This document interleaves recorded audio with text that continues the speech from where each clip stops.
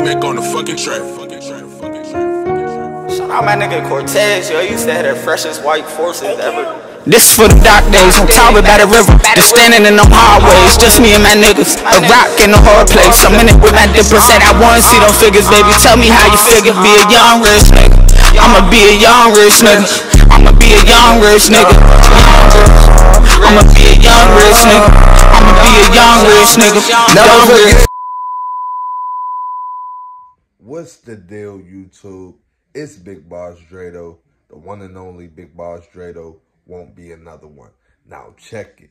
Headline: King Lil J.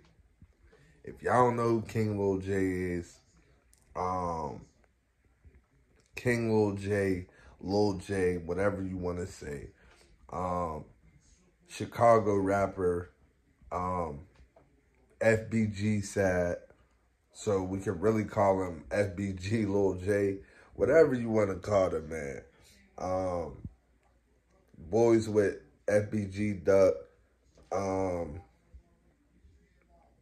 More of the story, man. King Lil J, he really one of the biggest rappers in Chicago that ever came out of Chicago. He beefed with Lil Durk and everybody from that side, so he's not really gonna ever get the real proper respect really from fans, because you know Lil Durk's up there, he blew before him, all of that. So moral of the story, King Lil J gets caught with a gun right after coming home from facing like 5 years or 7 years, whatever he faced.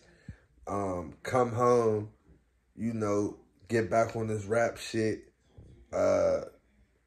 He cut his dreads in jail, sewed them back in, feel me, got back on this King Lil J shit. But me personally, I really ain't never get down with Lil J. I think I like a song or two of his, but never was a Lil J fan. I feel like the music he made before he went in and the music he made after he came home, trash. I feel like he was way better before he came in. All that sitting down, all that time away, in no studio, then you ain't really a rapper. You know what I mean? You from the hood and you just start rapping. You feel me? You caught that buzz. But I feel like when he came home, he was trying too hard. He was chasing, you feel me? And it just didn't work out. Moving stupid, moving foolish, still on some can't nobody tell me nothing.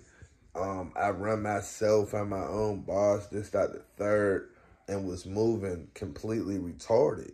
You got caught with a gun, and come to find out, the gun had a switch on it. So, we talking about Chicago here. So now, the feds pick it up. King Yella was just saying, he just posted probably like a month ago, not even, Lil J's coming home soon. I'm pretty sure that was King Yella. Posted Lil J coming home soon, and then boom, look what happens. 10 years because you had a gun with a switch on it. So when y'all hear these rappers talking about these switches and stuff, stop thinking that these niggas is playing. They not playing. They really riding around with switches. You know what I mean? Riding around with switches with $1 million on their mind. Like, it don't mix. You know what I mean? So, I'm guessing he's facing 10 years. He got 10 years. Either way, he's done. You know what I mean? Now he might as well turn Muslim. No disrespect to the Muslims.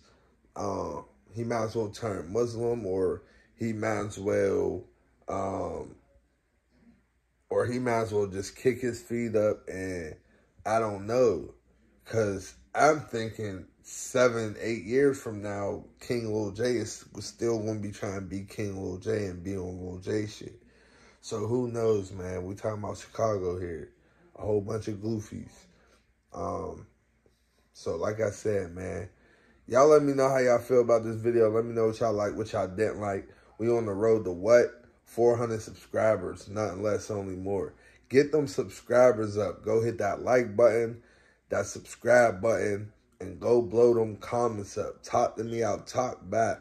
Talk to me, I'll talk back. Until next time, it's Big Boss Drado.